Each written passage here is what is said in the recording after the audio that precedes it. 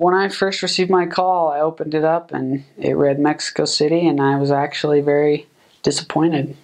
I wanted to go somewhere else. I wanted to go somewhere more exotic. I thought I understood what, Mexico was, what Mexicans were, that culture, that thing. I wanted something different.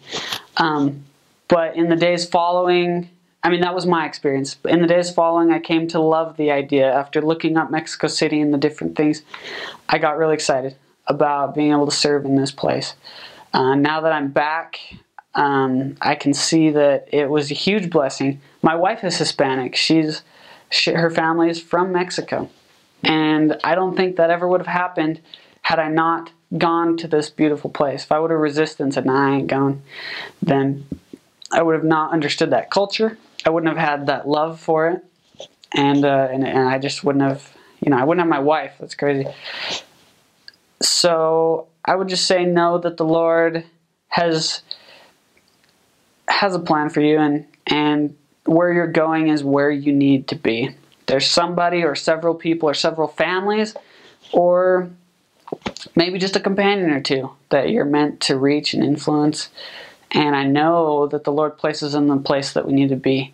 So whether you're super excited or not very excited to go to your mission down in Mexico, know that it is the exact place that you need to be. And it'll be wonderful. It's a beautiful place. The people are beautiful. It's fun. It's crazy.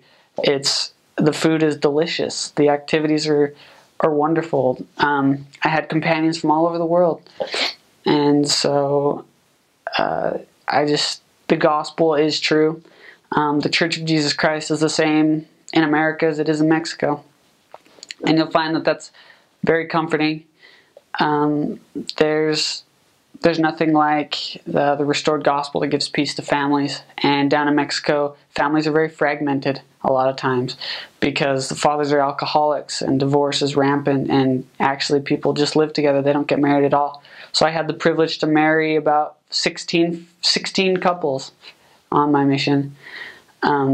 Not individually, but I was able to take them to the judge and get that important thing taken care of in their life. And so I know that, as a missionary, you will do important work. You will do something no one else can do. And the Lord will work through you to accomplish His purposes. So as a missionary, like I said, it was diverse. It wasn't just bearing testimony or teaching from the Book of Mormon. We took people to go get married. We had to go fill up fonts. We had to hand do it with pails of water.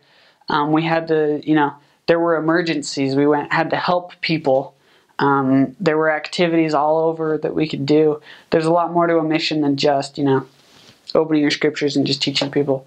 A mission is there to help people. I helped build houses. I took, cement in buckets up and, one by one, and helped build a roof. And there's so much more to a mission. Just put yourself out there, serve with all your heart. The Lord will make up the difference.